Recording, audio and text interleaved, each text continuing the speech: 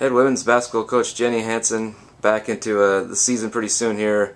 Going to take a little time to talk to us today about the upcoming season.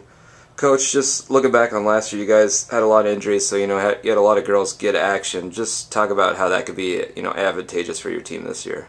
Oh yeah, I mean we had a really young team last year, and then when you combine the injuries that took some of our more experienced players out, really it got people, it gave the opportunity for our younger players to get experience that they would not or may not have had already.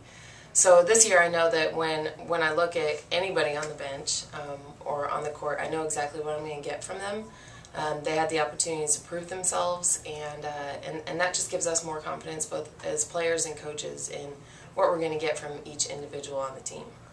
All right, looking forward to your non-conference schedule getting started. Actually, this week you guys are taking some trips, including Florida and Montana. What are you looking for out of your team when you put this non-conference schedule together? Yeah, I mean it's probably the toughest preseason schedule we've had in a long time.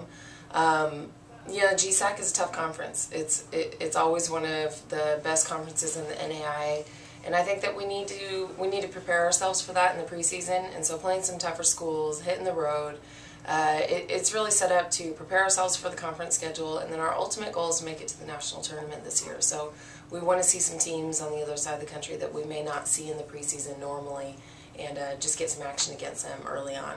All right, touching on that a little bit, what are some of your overall expectations for this year's team? Yeah, we have to be tougher. We have to be better. I think that we took a team retreat. We talked about our goals. Obviously, we want to make it to the national tournament, and I think that's a very realistic goal for this team. Just with the players we have back, the new kids we signed, and the experience that everybody else got last year, we're going to be a much more defensive-oriented team. We're going to look to pressure everybody 40 minutes. We have way more depth. So we're going to do what we wanted to do last year, which is really just get out and deny everything. And we're really tougher. You get a lot of that in practice.